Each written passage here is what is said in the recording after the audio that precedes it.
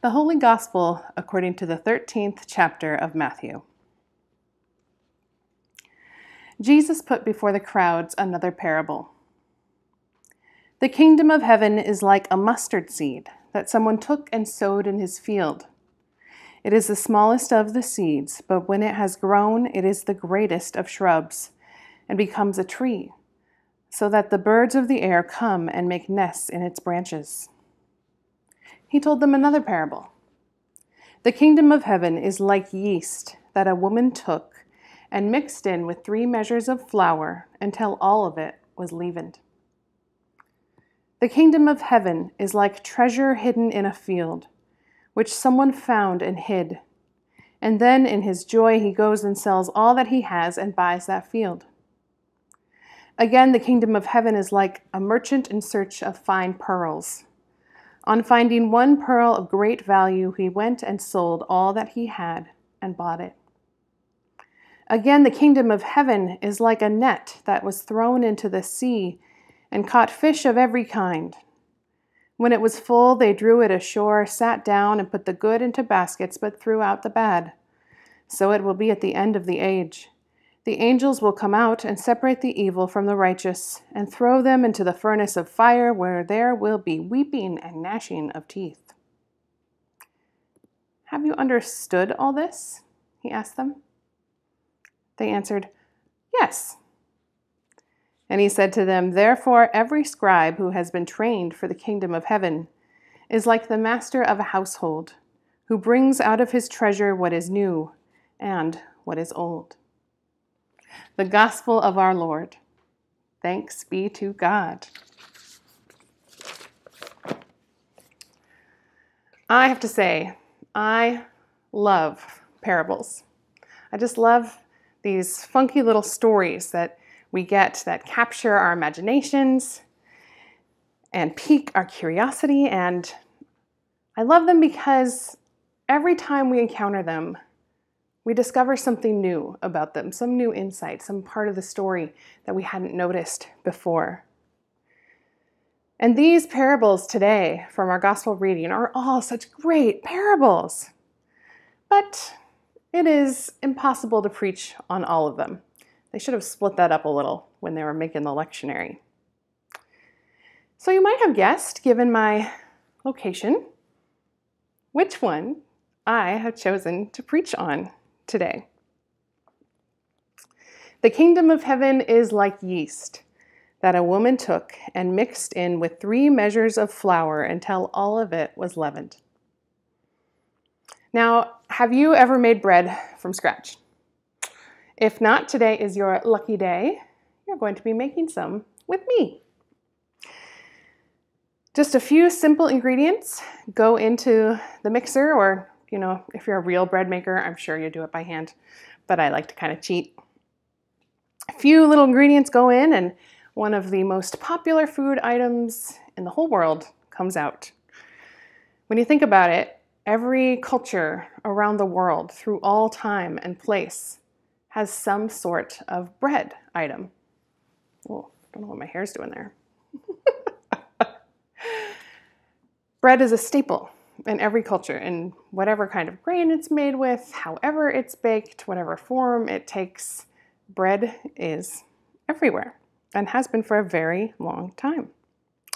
Now, nowadays in our country, I know that we often talk about how we tend to eat too much bread, too much of those carbs, right? Well, that's because we have this white flour that has had all the nutrients drained out of it, and we make our bread with it on our pasta and lots of preservatives and all kinds of stuff. So yeah, we probably do usually have too much bread in our country. But just imagine, put yourself back in Jesus' time in the Mediterranean, the bread that they would make from freshly ground grain, probably from your neighbor's field. They'd add fresh milk, maybe cow or goat, or maybe just water drawn from the well that morning, maybe some honey for sweetener, maybe some delicious olive oil or some butter. Now that sounds like bread worth eating. So I am hoping that we'll do a little experiment here today, that making bread together will give us some new insights into this little parable that we have here. So, if you're ready, let's get baking. What do we need to make bread? Well, I've got all of our basic ingredients here. We need flour. We need salt. We need water, a fat of some sort, and we are going to use olive oil in our bread recipe. And of course, the all-important yeast. Yeast is really interesting. Can you see it in there? It's just these tiny, itty bitty little specks, so tiny. And yet it is capable of making a loaf of bread thousands of times its size. And without it, if you didn't put the yeast in, your bread just wouldn't be bread. It wouldn't be successful. It wouldn't turn out. Maybe that's the first little hint at what Jesus is getting at here with this parable. That the kingdom of heaven is like yeast because its power isn't this giant, over-the-top, forceful thing like when we think of kingdoms.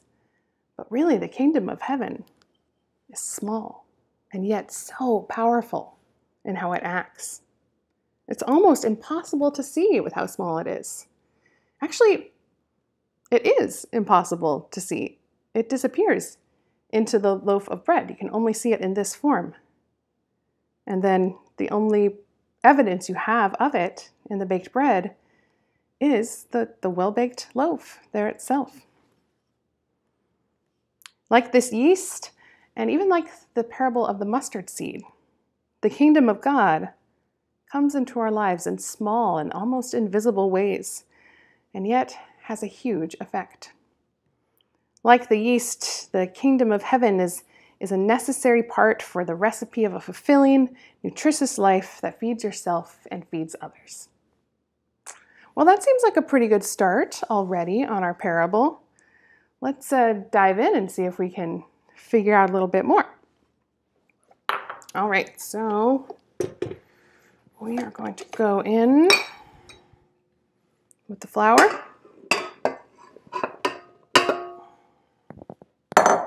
And with our salt. If you're baking at home along with me, look up Paul Hollywood white bread recipe. Make sure you put your salt on one side, yeast on the other side. We don't want to mix those.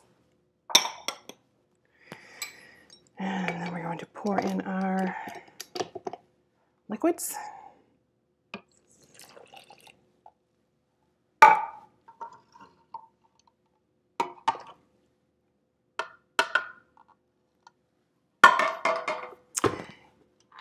And there we go. Okay, I hope you can still hear me over the mixer. I did a test and it seemed like it would be okay. So let's hope this all works out. Okay, what did Jesus say next? We stopped at the yeast part. What did he say next? The kingdom of heaven is like yeast that a woman took and mixed in 3 measures of flour until all of it was leavened. Here's something really important about this that I learned this week. That 3 measures of flour, I think when we hear that, we automatically think maybe of cups, right? You must be talking about 3 cups of flour, or measure. Here's what I learned. 3 measures of flour is actually equal to 40 to 60 pounds of flour. 40 to 60 pounds. Here is my 10-pound bag of flour. This, the woman would have used 4 to 6 of these in this bread recipe that she is making in this parable. Crazy, right? Just that one little detail, which seems like a pretty important part of the story, is lost to us because we don't use those same measurements today. And yet, the original hearers of this parable would have perked up at that, and that would have meant something to them. So what does that mean? What was she doing with all that flour? We will get to that. Another thing that I learned, the yeast that they used in Jesus's day was obviously not from a little bottle or a packet. It was more like a sourdough starter. Now, I have never made sourdough because, true confessions, I'm not a huge sourdough fan. I know, how could I grow up in the Pacific Northwest and not like sourdough? It is true. But I've never made sourdough, and I know that's a thing a lot of people are doing right now or have in the past. But luckily, in our Wednesday Bible study group, Mary in that group had made sourdough before, had pretty good experience with sourdough. So we got to ask her a lot of questions about what it's like to work with sourdough. So sourdough starter is sourdough doesn't use regular yeast like we use, but you get your flour, you mix in water, and then you just let it sit there. And you let it ferment, let the naturally occurring wild yeast that's already in the flour, it's a natural product, you're just letting that bubble and happen. So you end up with this thick, blobby, bubbly stuff that becomes the yeast in your sourdough recipes, basically. So here are some of the things that I learned from Mary and some of the other ladies at Bible study this week about sourdough. First, it is not easy to keep it going. You have to be committed to keeping that starter alive. Because once you've got it going, once it's bubbling, you have to feed it. You have to give it more flour every week, or give that yeast something to eat, something to grow on, or else it will die.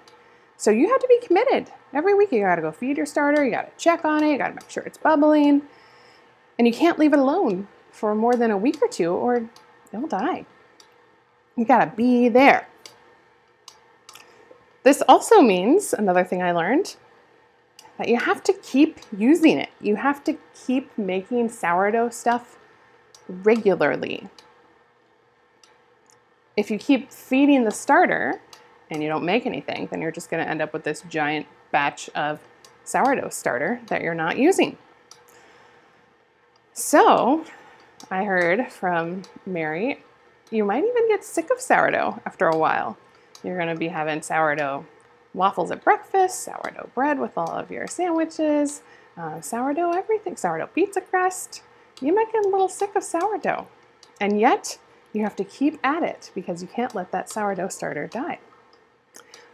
But, this is interesting, then it can also become something that you can share.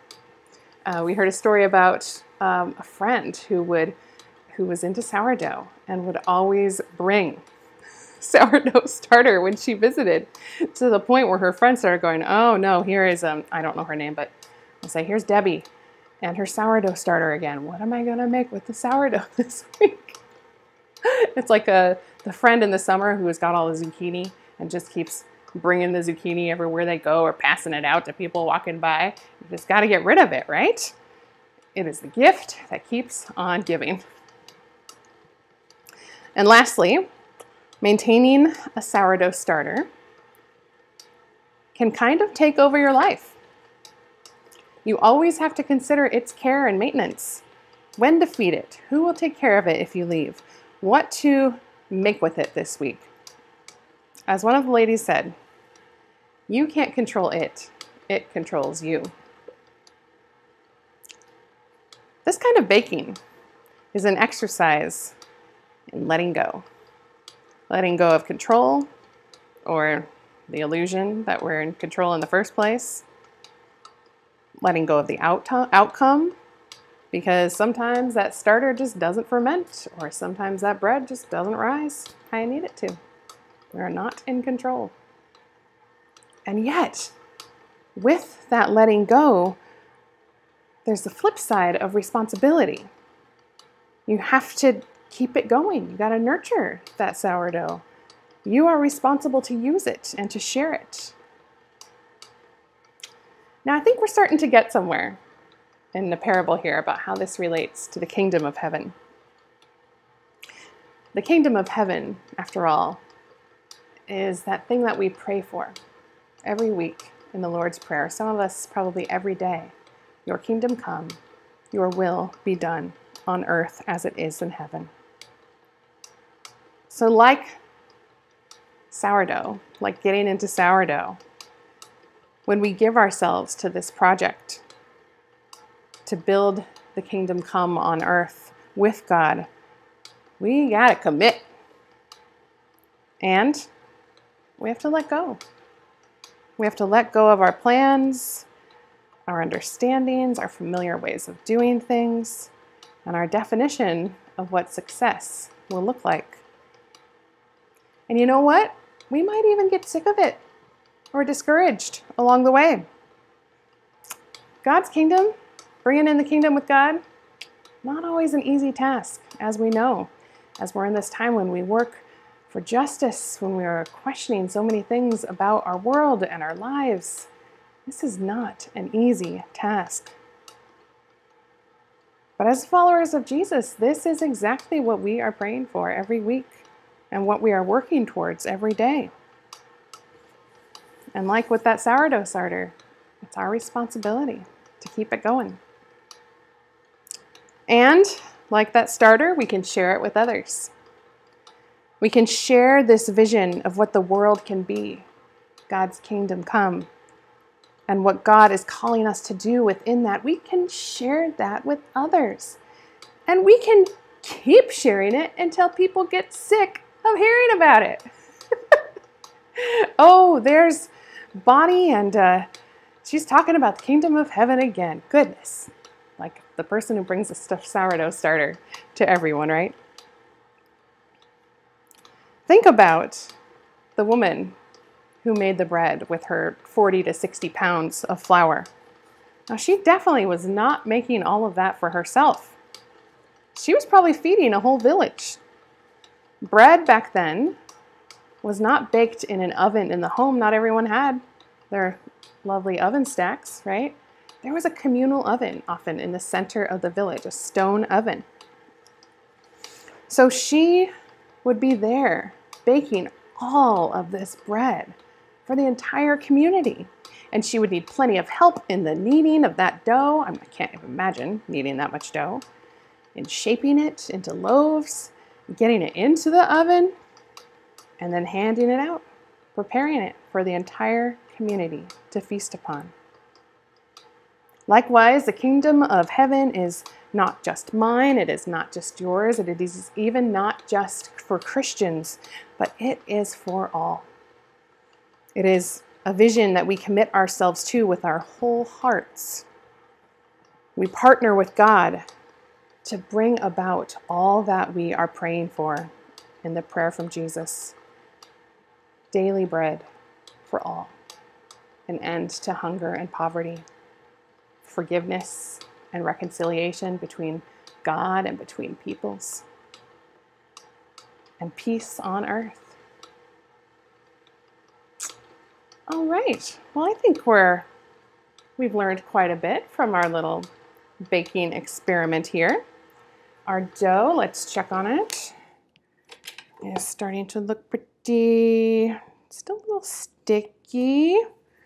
We're going to put in a little bit more flour, if I have any, and just run that just around a little bit more time.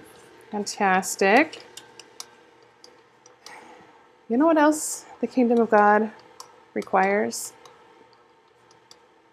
Like bread, a lot of waiting. Requires a lot of time wondering, is this what's right? Is this happening? Is this what's supposed to happen? Am I doing it right? Is this good? Okay,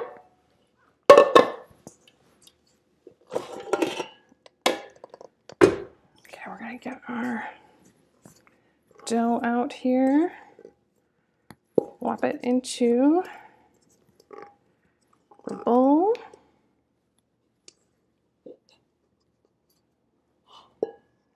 Okay. And now I get to cover it. And guess what? Wait. Wait. Find a warm spot and just let the yeast do its thing. Yeah, that's not a bad metaphor for the kingdom of heaven either, huh? Just let it sit and do its thing. So now we wait. And we wait. And we wait. Wait.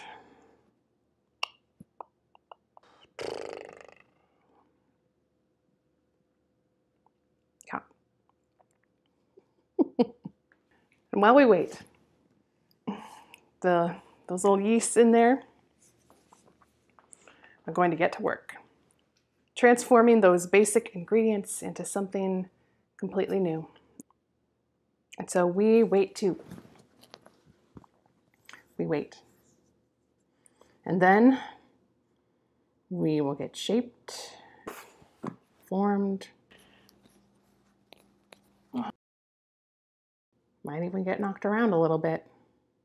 This journey to the kingdom is not easy.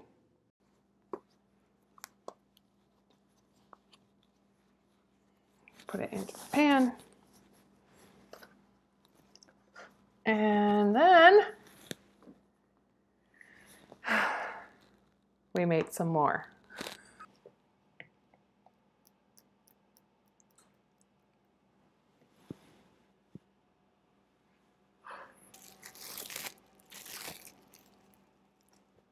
Ooh.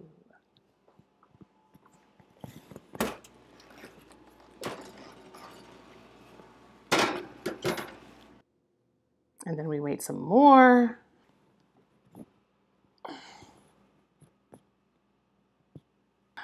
Until finally we see the work that the yeast has brought about.